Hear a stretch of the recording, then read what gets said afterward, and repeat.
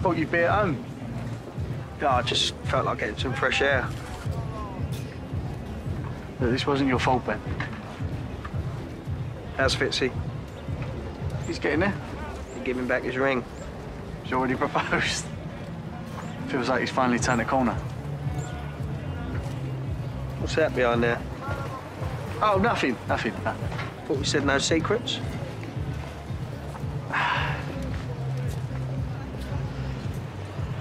It's for your mum's event later. She made me promise that we both come. But wearing that? No, that was me. Look, it was just a silly idea. I just thought it might take your mind off things.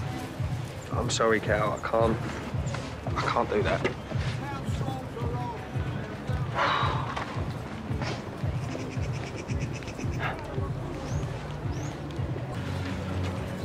Vinny? I thought that was you. I'm so sorry about your brother.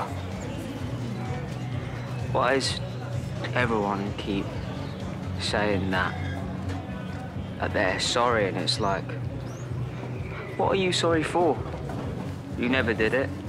It's not your fault he's dead. Mate, look, times like these, you shouldn't be on your own. You should be with your family. Should have been me in that cell, not Jags. What do you mean? Family that made him take a hit for me, and now he's dead.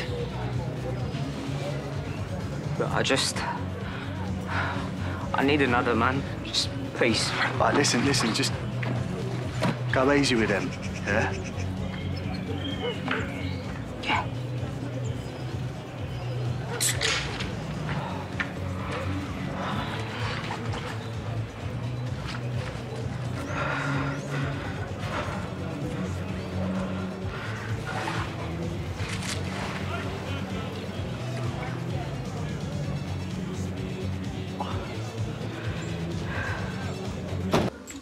Ben, I just bumped into Vinny. I don't want to talk about it.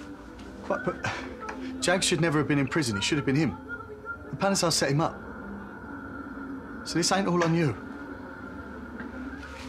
Look, I took what happened to Fitzy as being all down to me, but that wasn't the whole picture. And neither's this. Now, I've got to try and move on.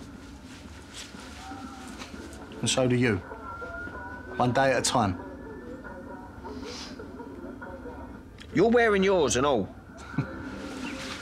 Yeah.